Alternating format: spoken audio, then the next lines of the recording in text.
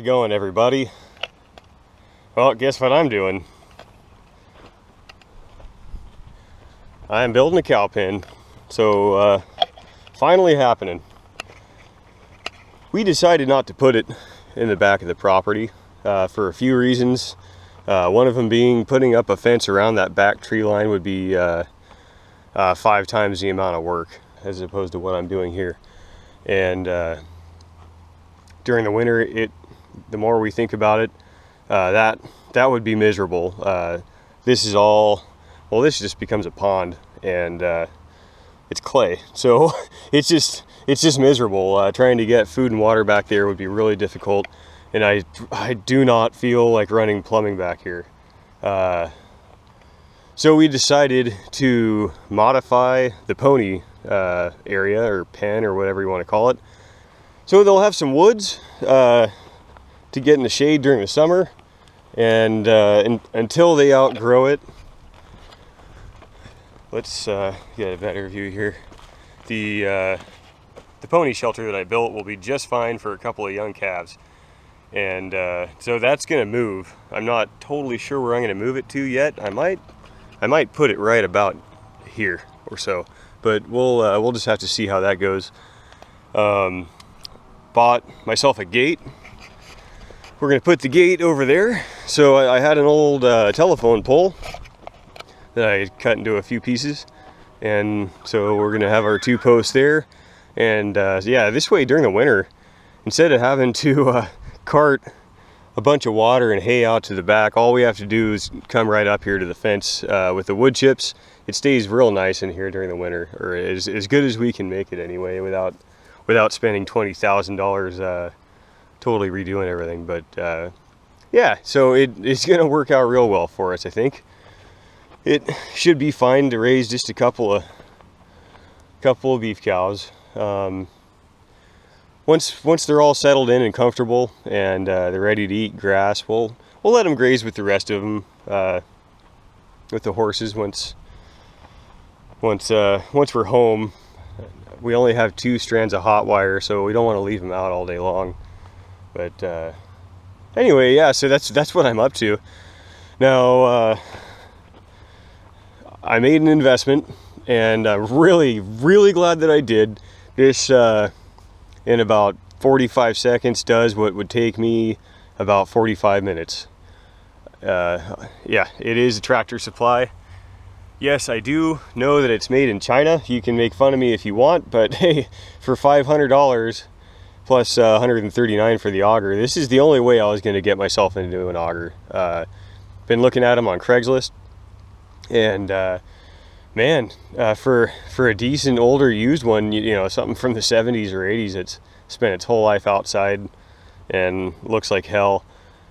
People are still wanting, you know, $700-800 for them. So $500, got a 3-year warranty, and for the maybe 300 or 400 holes that I'll ever do in my lifetime, it should last just fine. So yeah, so the gate, I got this discounted. One, because it's white and nobody wants it. Believe it or not, it was new.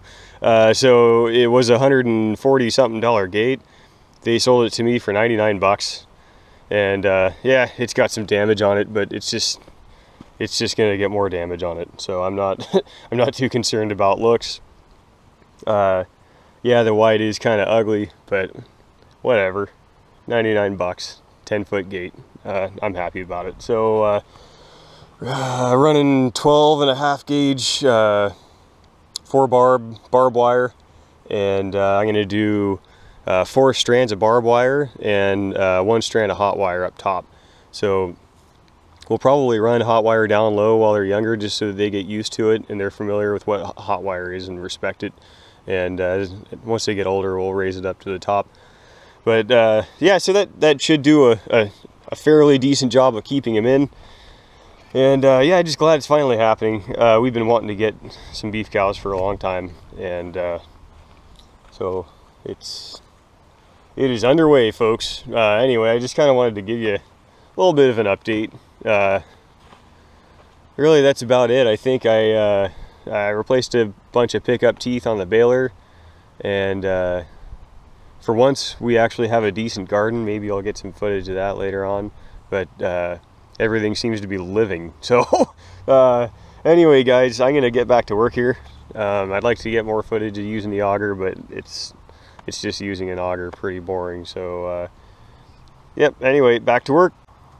Well, here's the progress for the day, guys. I got this corner done, the gates hung, and I like to mount both of the hinges up and then drill a hole, put a cotter pin in. It makes it easier for removing the gate in the future. You don't have to have any tools.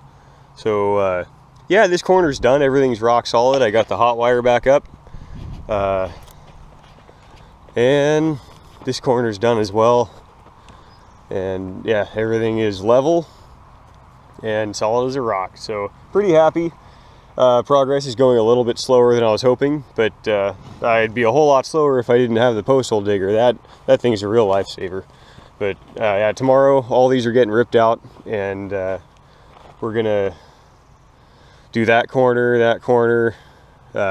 Hopefully I can get the rest of my corners finished tomorrow, and possibly get my T-posts in. So I also wanted to give you guys a quick garden update. So finally, for once, we have things in our garden that are alive. This is pretty unusual. Like I said in one of my other videos, we tend to kill just about every plant we touch. So yeah, we're pretty happy to see things coming along. Almost all my corn is up. The hops over there, they kind of smothered out 2 or 3 of my corn plants. Things are looking pretty healthy. Some obviously healthier than others, but yeah, pretty good. So some kind of squash, I believe. A couple different kinds of squash. We have a couple gourds in here too somewhere. Cauliflower, I think more cauliflower. Some type of lettuce, tomato. Those are actually wild strawberries. They're really good. They're tiny, but they're really good. And then we have a doggone pumpkin. A pumpkin, and then a couple other squash. And we actually have, there's a sunflower and there's a sunflower. So we'll see what lives and what doesn't. There's some onion, I forgot about that. But normally we do small gardens because when we go big and they all die, we waste a bunch of money. So it's pretty cool to see things thriving. There's a little bit of rosemary too. But yeah, so there's the garden. We put up these posts with this plastic netting, and it keeps the chickens out. It actually does a really good job. They're not smart enough to fly up and over, so it's worked out really good for us. But anyway, that's the garden. Thanks a lot for watching, guys. Have a good day, and take good care.